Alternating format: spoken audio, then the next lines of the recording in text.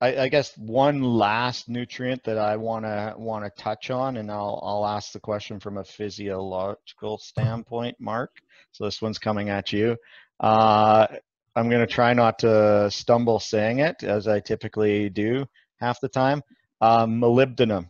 What what do you got for comments on that? Because I know it's talked about, quite often mentioned, say with boron. You hear it in conversations, but can you share a little bit around that?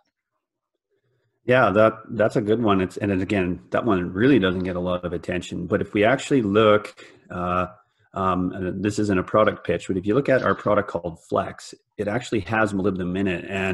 And we've stated this before. Flex was actually specifically designed for Western Canada. And one of the reasons I'm bringing this up is back to what we've seen in tissue analytics for the last 5 years. And that nutrient, it didn't matter whether it was canola or wheat, or peas or chickpeas or whatever, we continue to see a significant response, or a significant incline in the data of being deficient in molybdenum. So interesting enough, it's definitely something that we should be looking at and having a conversation around.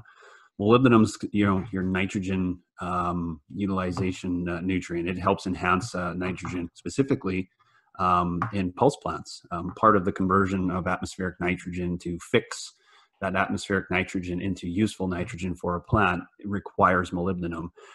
So this is a nutrient that can have a negative, or can have an impact on pulse crops specifically, but it's also a nitrogen utilization, nitrogen efficiency nutrient for canola, for wheat, for barley, for oats. So definitely one that doesn't get a lot of attention, but it's come up in the analytics that we should be maybe having a conversation around that. So